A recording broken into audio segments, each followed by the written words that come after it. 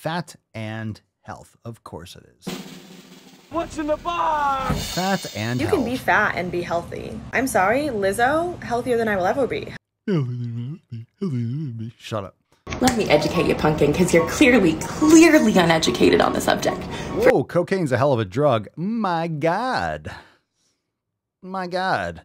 I don't know much about makeup, but I know she needs some. A lot. Like a mask or something. All right, so this is a response to a question that you could barely read on the screen, but I got your back. It says, fat phobia doesn't exist. No one is afraid of you for your poor diet and exercise choices. Keep pretending to be a victim instead of working on yourself. Yo, based as fuck. Can we get some biceps and gorillas for whomever wrote that comment? I'm going to buy that gentleman or gentlewoman a steak. All right, talk about a fucking winner. That was based as fuck. So this girl, I don't know if there's a plural amount of people in her mind, but she definitely is, she's definitely hyped up. So that was based as fuck. So this video is in response to that comment, which is, I think if I read that correctly, I agree 100%. So let's see how she tries to justify facts. Let me educate you, pumpkin, because you're clearly uneducated on the subject. First of all, fat does not equal unhealthy. I weigh 260 pounds. Whoa! Einhorn is shit. Finkel. Finkel is Einhorn. That's a huge bitch. 260 pounds. Can someone tell me how tall a woman has to be for 260 pounds to not make you look obese?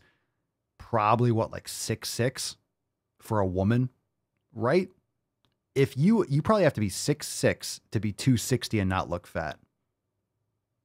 Holy shit balls. All right, let's do that again. I want to hear her say how big she is again. Equal unhealthy. I weigh 260 pounds. I'm a size 2X and I kickbox. I do yoga. I do aerial yoga. I dance. I get in Aerial yoga. Man, props to that general contractor. Let's get a round of applause. That shit better be up to code.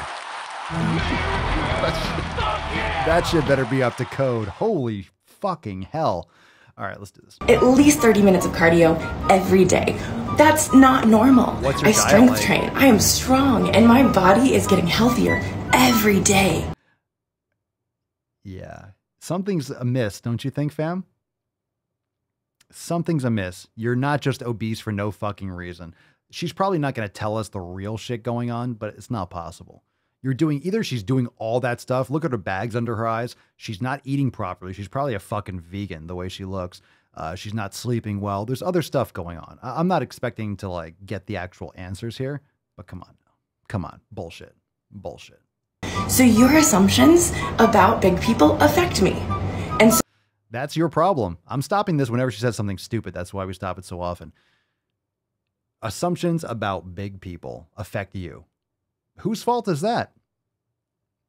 Whose fault is that? That's your fault. I can call you a poo-poo wee-wee head. If that affects you, whose fault is that? That's your fault. And just to talk to a comment that popped up, Mark, vegan of that size? Oh, fuck yeah, dude. Vegans can be obese as shit because they just don't eat any quality nutrition. They're eating tons of carbs and processed foods. Oh, yeah. Vegan cookies, bro. Oh, vegans are super unhealthy. Either you're emaciated or you're obese. For sure. Everyone knows a fat vegan. Everyone knows a fat vegan. All right, here we go. I'm mad. Fat phobia is actually a term about big people affect me. And so I'm mad. Fat phobia is actually a term that illustrates diet culture's brainwashing of our entire society that skinny equals good, fat equals bad, skinny equals healthy, fat equals unhealthy, which is not true. It's skinny doesn't necessarily mean healthy, but fat definitely means unhealthy. Fat definitely means unhealthy. Skinny, fuck skinny. Be swole, be muscular, be lean, be like capable. But you could be anorexic, you could be a crackhead, you could have cancer, you could be unhealthy, but not everything is.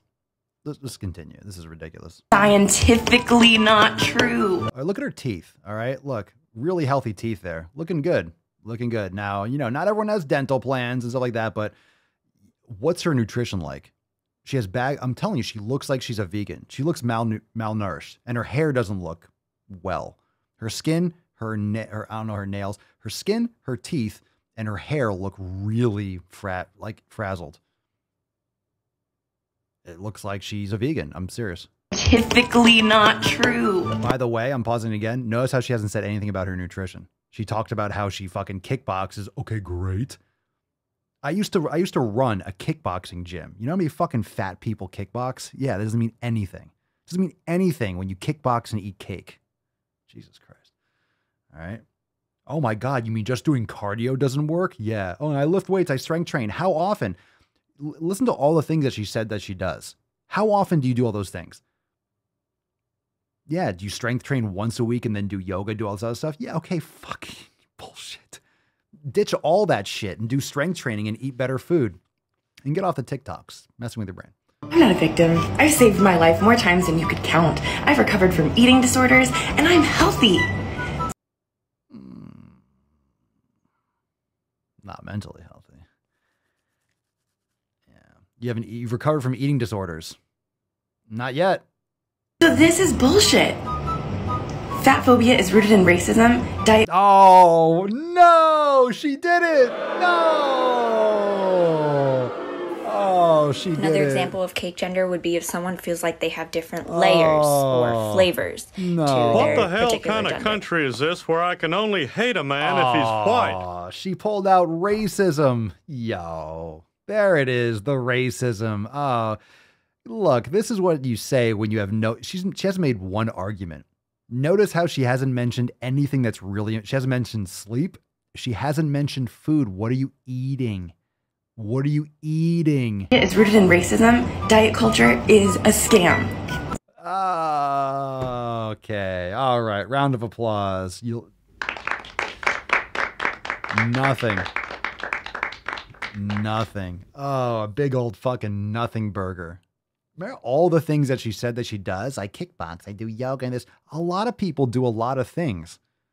You can't do that, have constant inflammation because you're not sleeping, you're eating garbage, you're constantly stressed out, cortisol levels are through the roof, you're covering your body in endocrine disruptors, you're like, what the fuck, microwaving plastic? Who the fuck knows what she's doing? All right, she lists all those little buzzwords. Oh, you do kickboxing. Fuck, you know how many fat people do yoga? You know how many fat people kickbox? You know how many fat people are in the fucking gym? You lift weights. Yeah, people go there to get in better shape. Doesn't mean they're all successful. There's so many fat people in the gym because they're trying to lose weight, but they're not doing it right because they're not doing all the things that are important, like all the 7 pillars. You do cardio. Great. You do cardio. Fantastic. Cardio has failed for more people than anything else in the fucking world. It doesn't mean it's bad for you. It's just, you know, it doesn't increase your metabolic rate. It's your body adapts to it. I mean, how often do you see someone who's fat on a fucking treadmill? All the time. Oh.